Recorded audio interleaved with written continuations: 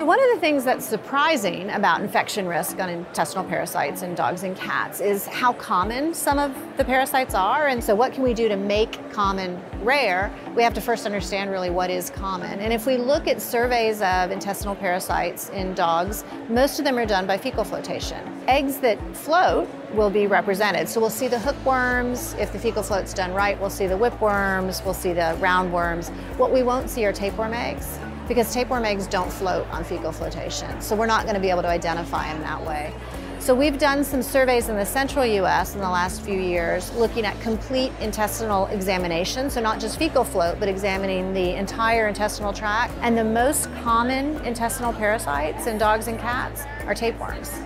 And so that, for me, really underscores the fact that we're missing tapeworms in practice, right? The pets are coming in with tapeworms and they're going back home again, untreated with those same tapeworms, because we don't have a way to know that they're there. There's a tapeworm that's been mostly reported in Canada in recent years, echinococcus, and it creates a very severe zoonotic risk for people, right? So it infects mostly wild canids, so it's coyotes and foxes, but as there's been this increase in peri-domestic wildlife, and we've seen more coyotes, foxes, raccoons around where people are and where dogs are spending their time, we get spillover infections into the domestic dog population. So there's been a handful of echinococcus cases in dogs in Canada, and there was just a report of an echinococcus case in a dog in Virginia here in the United States.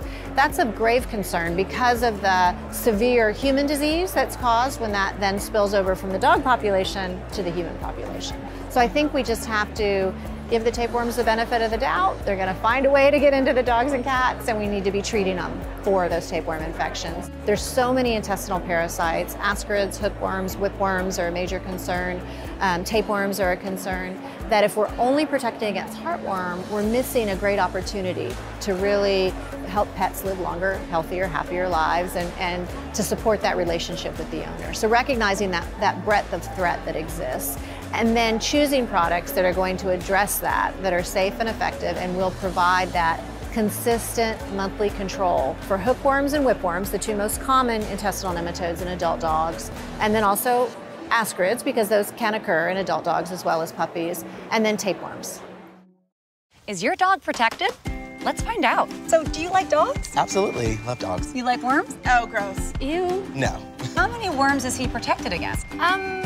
I don't know. You don't know what you don't know, you know?